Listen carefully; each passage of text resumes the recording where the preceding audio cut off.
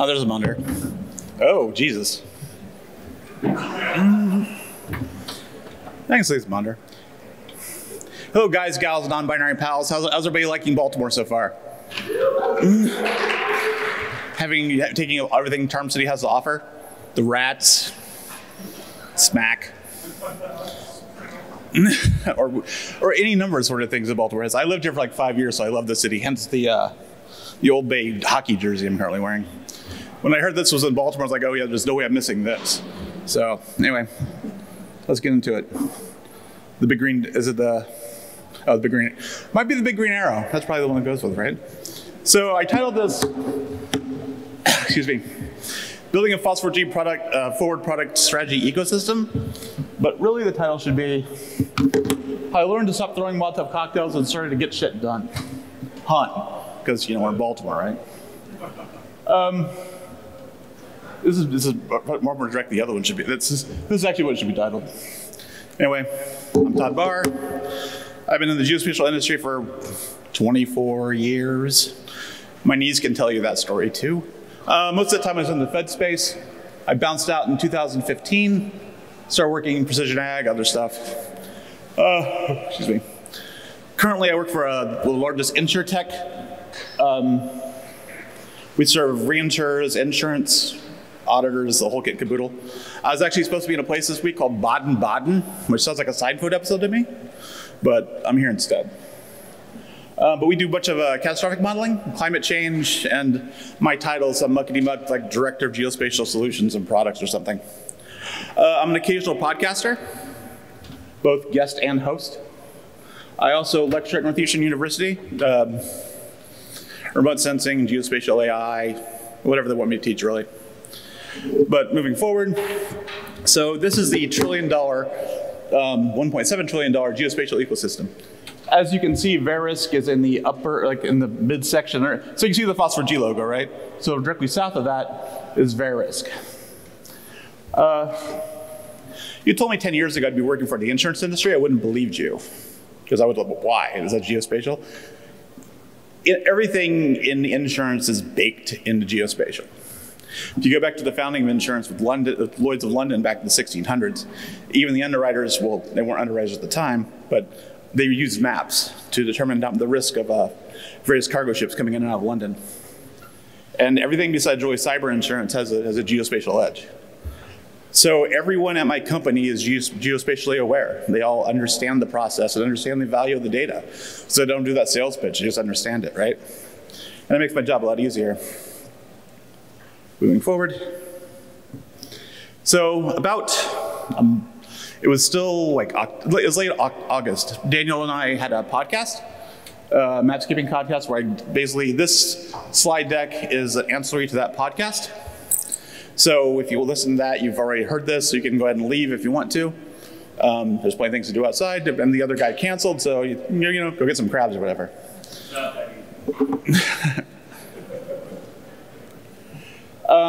And recently I had a position open, and I was for a, what was it? It was a product manager, and I got a lot of resumes for project management. So I was like, okay, we're gonna need some definitions. So project management does not equal product management, and product management is not project management. The two are very different skill sets, as much as people think they're similar.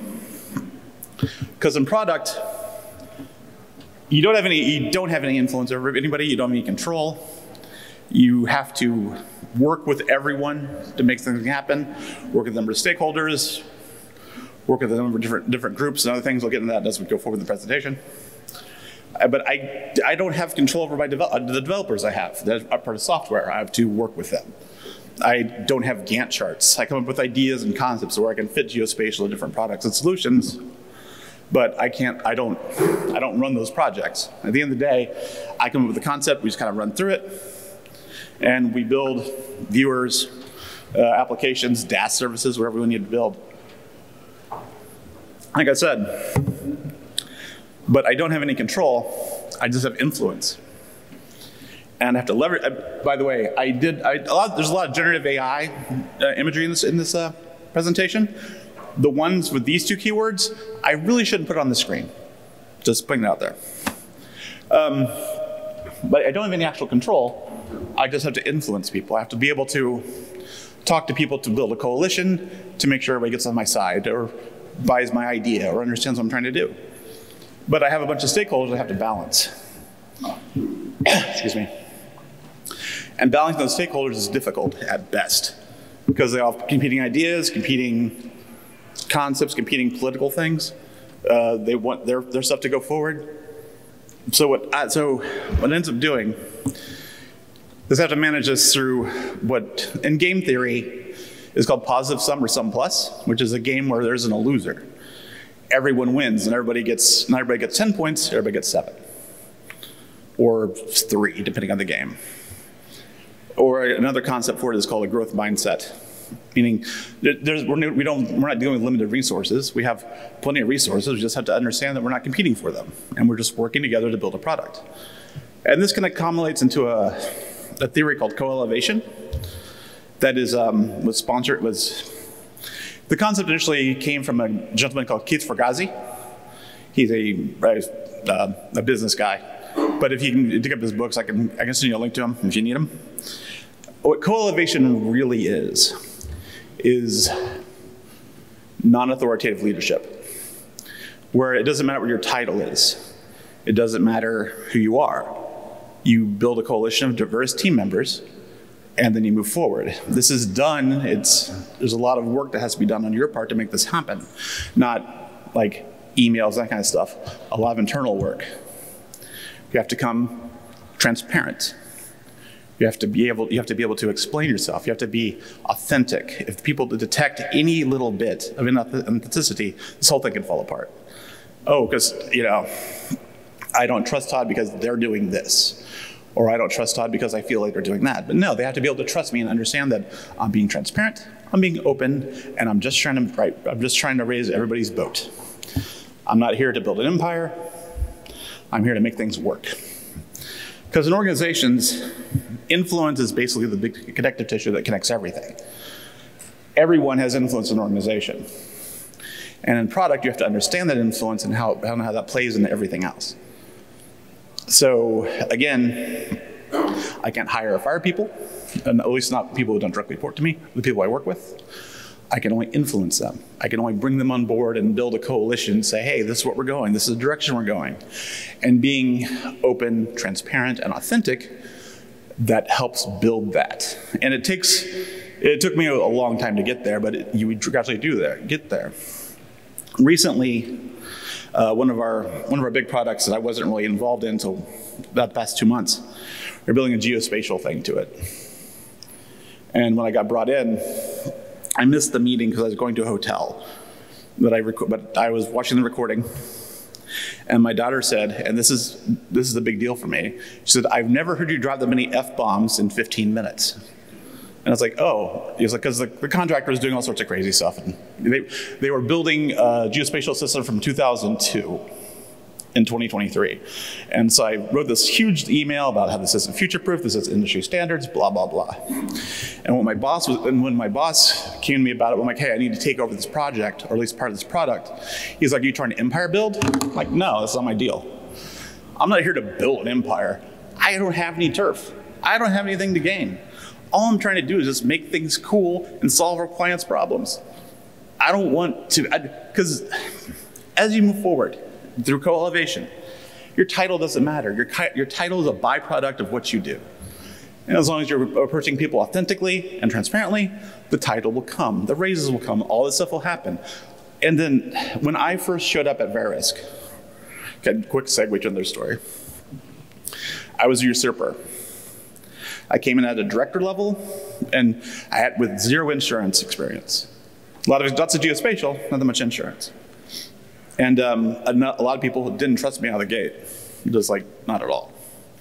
Everybody thought I was trying to build my own empire. I was trying to be political about stuff. And it took me a solid 2 years to convince people, like, no, I'm just here to get shit done. I'm just here to make our clients happy. I'm here to make you better, and you're here to make me better, and we can build this together.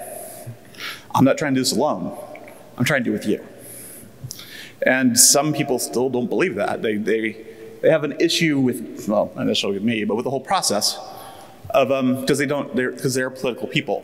and they don't have a growth mindset. They're not trying to co-elevate, they're trying to build their empires. Whew. But going back to product, I have a number of stakeholders I have to balance, right? And balancing the stakeholders is always kind of fun because they all have their things. This person likes this person wants that, this person wants this kind of stability, this person likes breaking things, this person likes moving fast, this person likes this one company, whatever it is.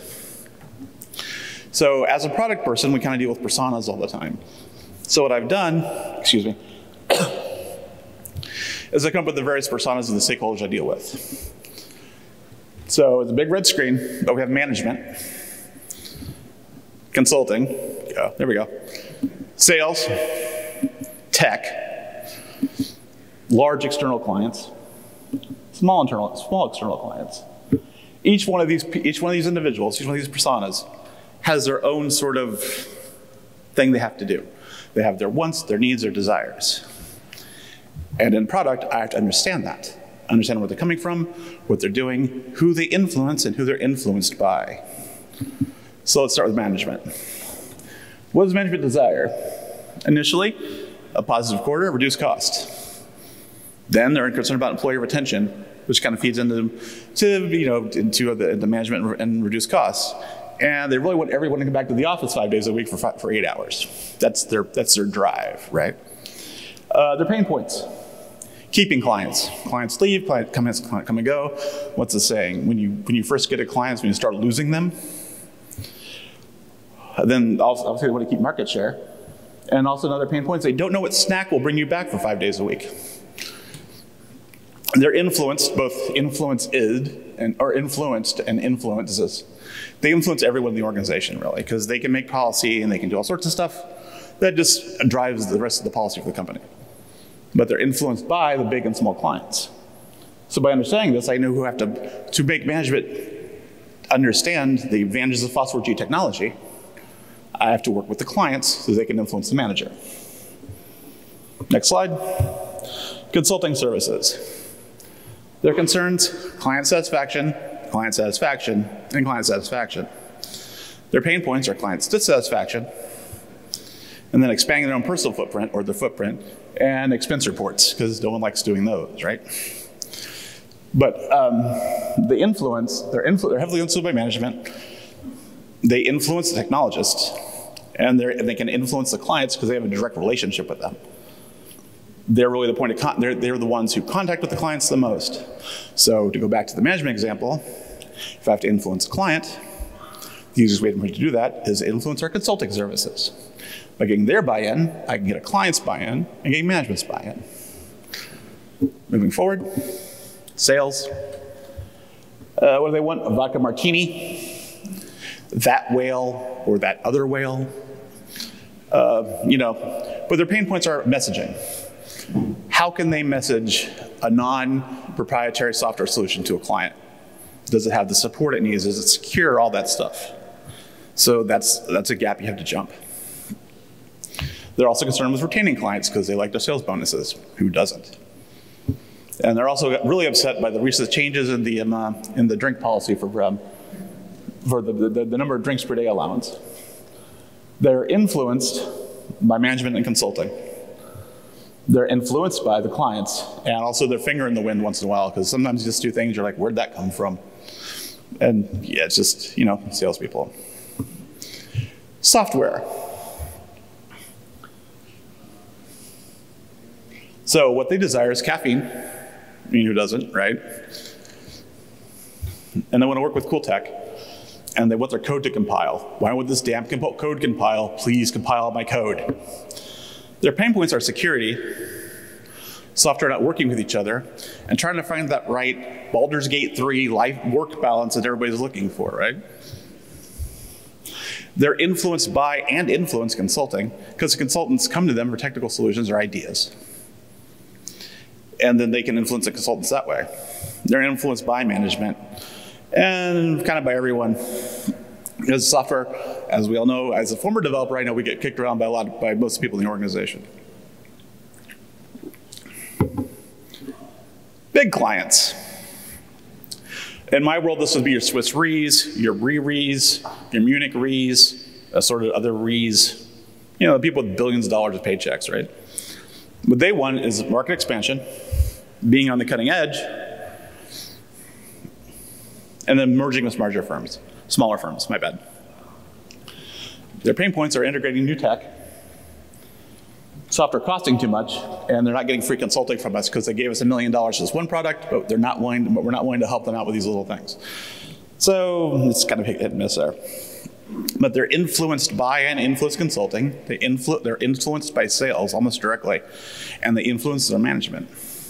You can kind of see the web starting to form of the people kind of interacting in your head.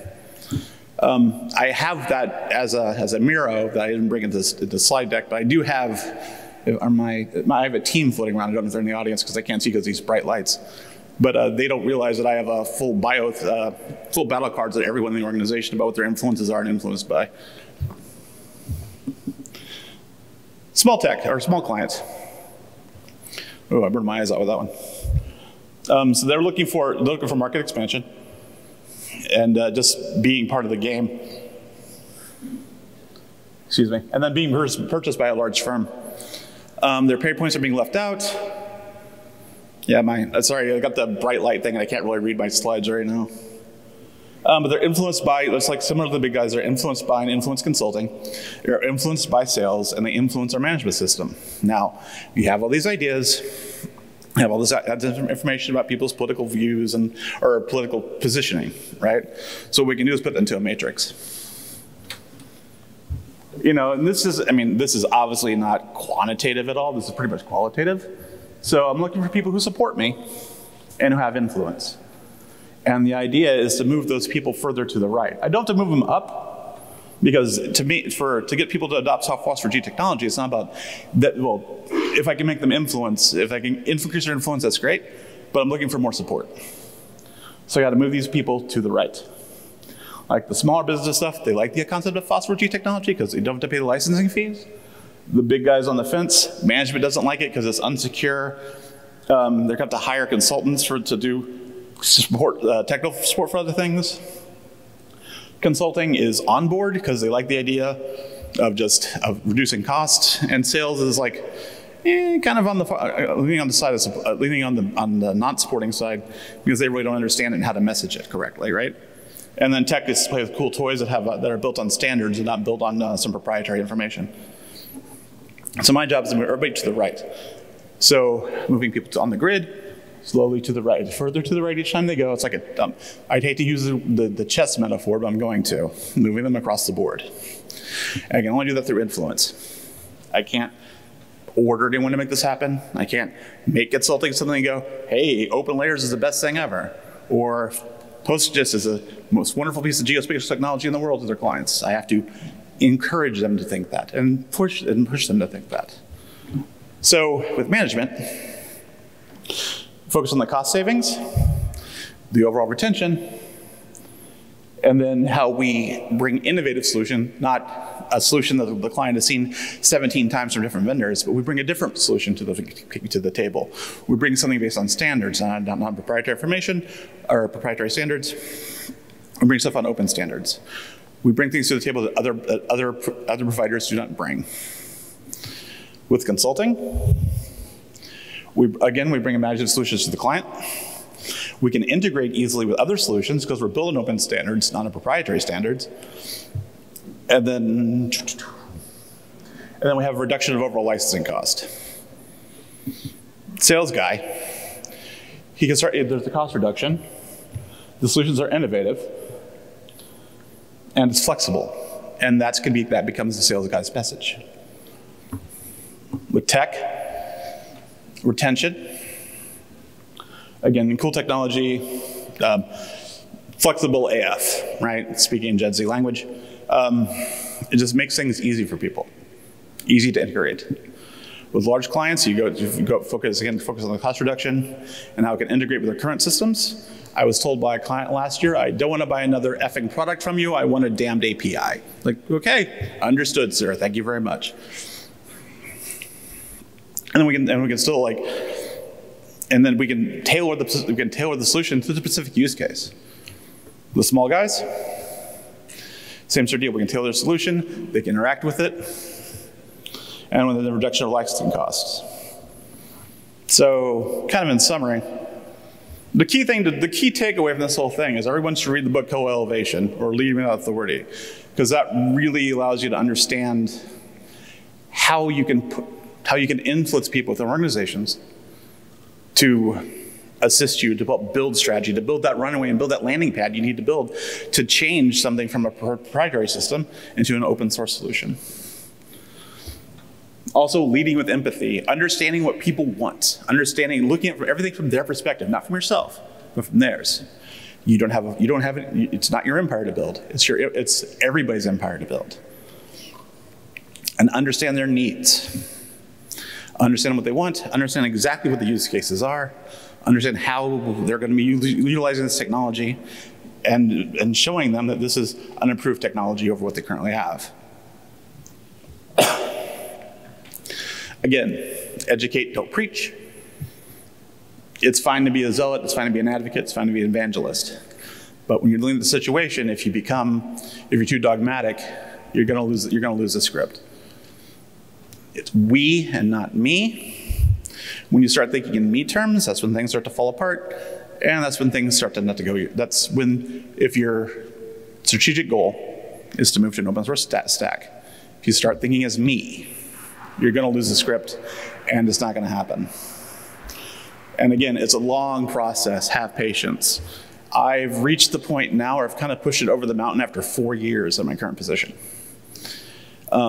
It's been, don't say easy, but it's been a lot of conversations, not all of them easy, including conversations with myself, and just how to make this go forward. I found this during the pandemic, but I think this kind of sums it up for kind of my spin on it. In an age of performative cruelty, kindness is punk as fuck. Be punk as fuck. And so my daughter, who is far more intelligent than I could ever be, she usually ends her presentations with, "You may now leave." Like, that's pretty ballsy. But I thought about doing that. But instead, I will leave you with generated photos of Ravens fans dousing themselves in Old Bay, as everyone in Baltimore should do. I appreciate your time. Thank you for coming. Anybody got any questions? Anyone? Bueller? What do you think of questions? How long did it take? What time is it, Ryan? 1:23. That's not bad. That's 2 minutes longer than I had this morning. I have a question. Fire away, Marine. Did a real customer actually request an API? Yes. In real life? Yes. What type of customer was this? This geometrical customer? We had that. So, like all industries, different companies have different levels of technical expertise, right? This was a particular insurer out of Hartford, Connecticut. I know that doesn't narrow it down because I spend way too much time in Hartford these days, and there's no reason to go to Hartford, Connecticut outside of meetings. We were in a meeting. They have this massive real-time solution, and we were trying, and our sales guys were trying to sell one of our little doodads. And the guy's like, "I want to integrate this technology. I don't want to buy your product. I just want your data." Yeah, insurance is weird like that because you'll find people are just like really technically savvy and understand it at, like from point gate, and other people are like, "I can't tell you how to turn on a computer." So, but yes, I'll give you the name later. Beautiful. I'm just wondering if there's actual customers who know what an API is. I'm surprised people pay me to do this crap too. So yeah. Anyone else? I can't see anything because of these lights, so I can't see any hands raised. Okay, thanks everybody for your time, and I'll be floating around, and you can find me on social media. Thank you.